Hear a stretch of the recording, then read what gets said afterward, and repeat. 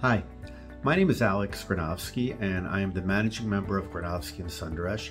We're an employment law firm with offices in New York and Ohio, and we specialize in particular in severance agreements. And in this series of videos, what I'm going to do is describe some of the typical component parts of separation agreements or severance agreements that we see and what that component part means. And probably the best place to start is the release.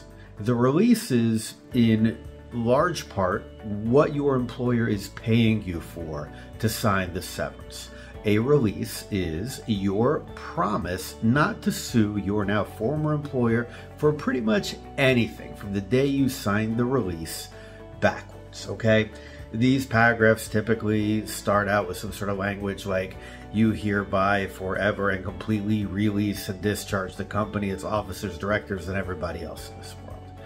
Again, the whole point of a release from the company's perspective is it ensures that pretty much from the day you sign this thing backwards, because releases are only backwards looking, you can't sue the company or people affiliated with the company for anything related to your employment.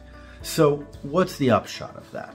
The upshot is when you're given a severance, it's supremely important to consider what rights you are giving up in exchange for signing it, because you are most certainly giving up the fundamental right to sue your now former employer, and you might be giving up rights that you don't even know about.